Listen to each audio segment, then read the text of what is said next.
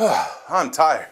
I just got done playing some DC Universe Online with Jim Lee. He stopped by to check out the game and see what was going on, and we got him into a group. For those of you who play online games, you know you can play online with your friends, fighting against other players or fighting against enemies in DC Universe Online.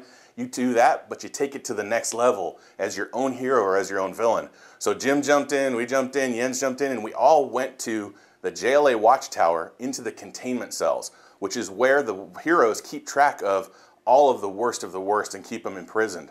But of course something's gone haywire. Brainiac has busted people out of jail and they're running amok, and it's up to you, or it was up to us, to jump in there and to stop it. And what was so cool about it was that we were playing with Jim and he got it right away. He's a long-time gamer, a hardcore gamer. He knows his stuff, and he's able to jump in there and tank for us. We had the healing going on, all of the great group stuff that you need to make it click for the four of you to work as one against these enemies. It was awesome. But of course things went crazy because of the physics action gameplay. We had boxes flying all over the place. We had, huge apes picking people up and throwing them against the wall. I was super speeding up the sides and across the ceiling to stay out of the way. Another guy was flying and zipping through the scene. So it was like every group or every raid that we had done before on that sort of solid teamwork aspect.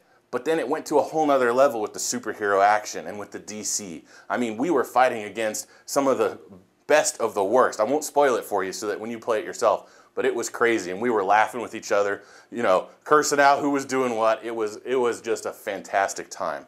So I'm gonna have to go and get some energy back, and so I can do the villain version of all of this, as well as all of the other group instances that we have in DC Universe Online. What is your favorite groups? What are your favorite grouping, and who do you look forward to group with and against? Why don't you tell us on Facebook, and we can all talk about it. See you in DC Universe Online.